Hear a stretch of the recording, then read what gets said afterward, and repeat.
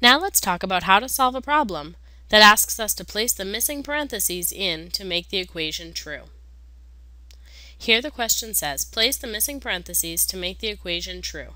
And the equation is 8 plus 12 divided by 5 minus 3 equals 14.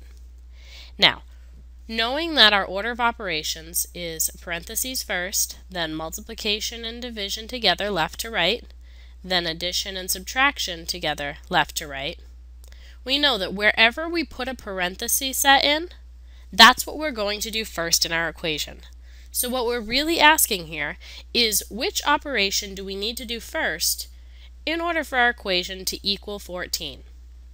Let's go through each equation and see whether the placement of the parentheses makes our equation true or not. Here we have 8 plus 12 in parentheses, so we're going to do that first. 8 plus 12 is 20. If we divide 20 by 5, we're going to get 4, and if we subtract 3 from it, we're going to end up with 1.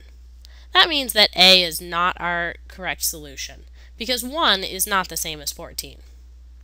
Let's look at our second option. Here, we've put the parentheses around the 8 plus 12 divided by 5. This means that we're going to solve what's inside the parentheses first, and once we're inside those parentheses, we're going to divide first, because multiplication and division come before addition and subtraction. So we start off by dividing 12 divided by 5. Now right away, I know that 12 divided by 5 is not going to come out to be a whole number. And since there isn't a decimal place anywhere else in my equation, I know I can cross this off right away. If I divide 12 by 5, my answer is not going to end up being 14. Now let's look at our third option. 8 plus, and then in parentheses, 12 divided by 5 minus 3.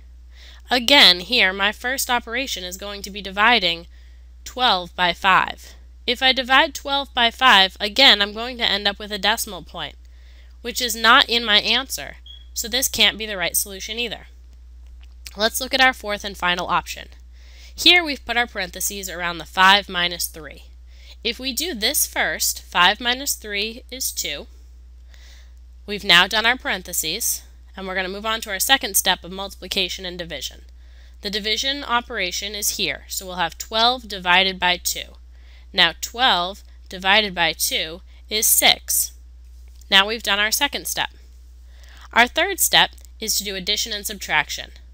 This leaves our 8 plus 6, which is equal to 14, which is our correct solution.